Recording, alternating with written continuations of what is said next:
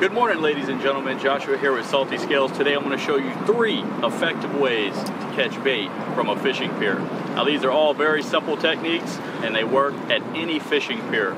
The very first technique is going to be with the sabiki rig.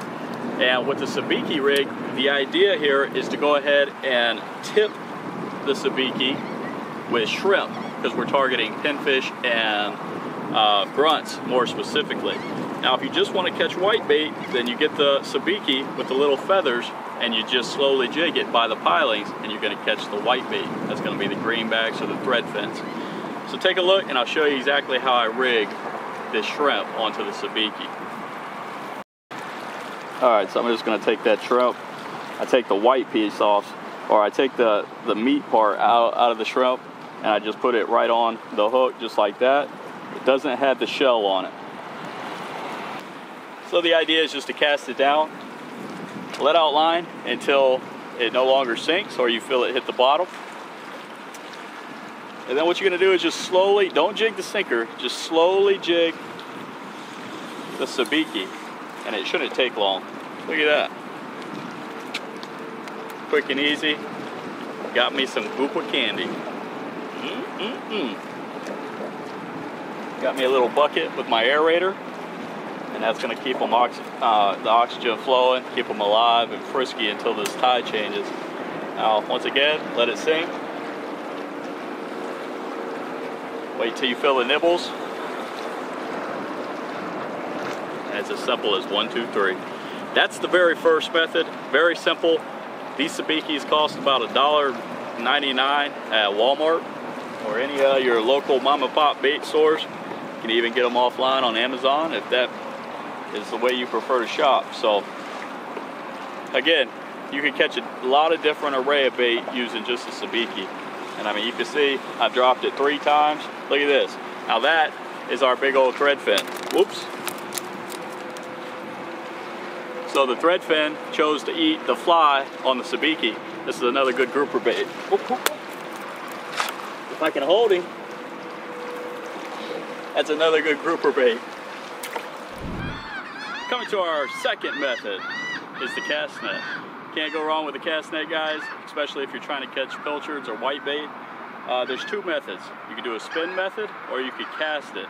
Sometimes casting it, if the bridge is very tall, it can be a little bit more difficult because the net tends to want to close, especially if you have a smaller rope. But today I'm going to cast it. We're going to catch a bunch of pilchards for mangrove snapper fishing. Just going to load the net like so.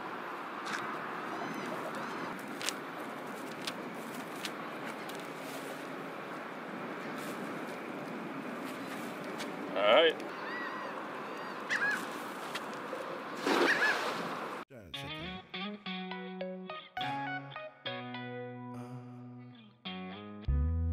Triple A credits are right.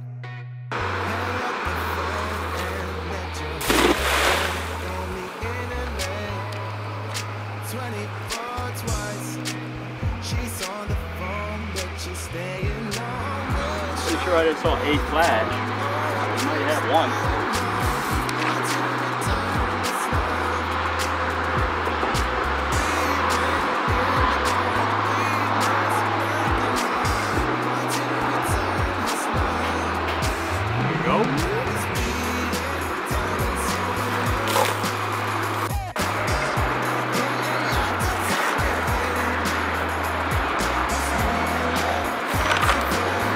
Perfect size baits for snapper fishing.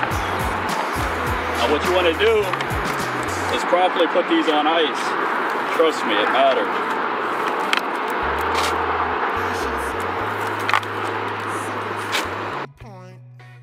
Won't cause a scene or stir up no clash on second thought. Venice by 4th. She's on the job, but she's staying on Wilshire Boulevard. Old dreams dying hard. When the cast net method or the casting method isn't working, the spinning method will. Sometimes they hug the pylons real closely. This allows you to get right over top of them. So what I like to do when I have a large net is grab it about a little less than midway. Make sure you have your rope and everything like you typically would. and you reach down here, and then you start turning the cast net with large circles. And as it starts to open, you pop it up.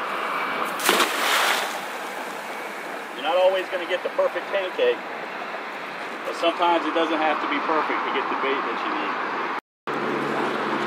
So just spun the net, should have all that we need for the rest of the day.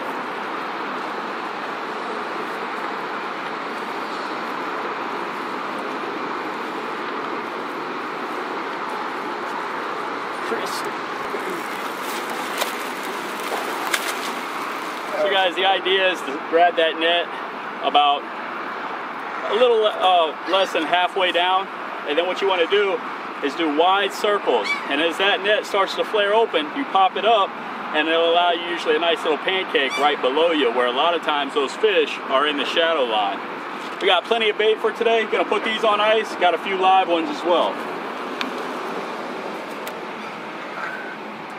I'll use these for cut bait to chum up the rock piles, snapper, and the grouper. And let me tell you, keep them fresh, keep them on ice, they love them.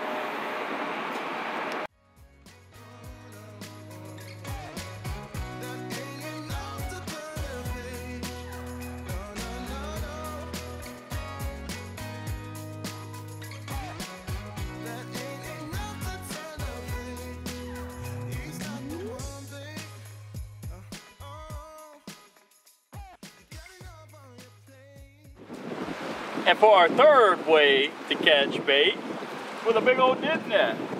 And looky here, these juicy babies right here are what they like to eat.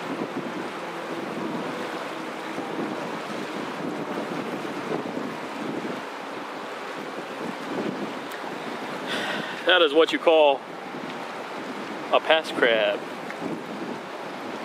Break their claw off, throw them in the bucket. But hey, with a quick drop of the net, you got your bait. And they're moving fast.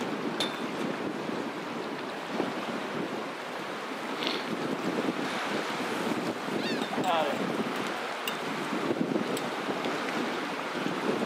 Woo! Crabbing it up, crabbing it up. Alrighty.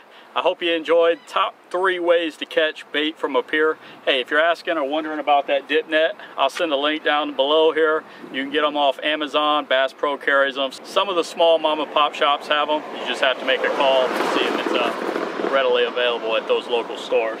But overall, guys, great video. If you enjoyed the content, please give a thumbs up, comment below, and subscribe. Until next time, I'll see you on the water.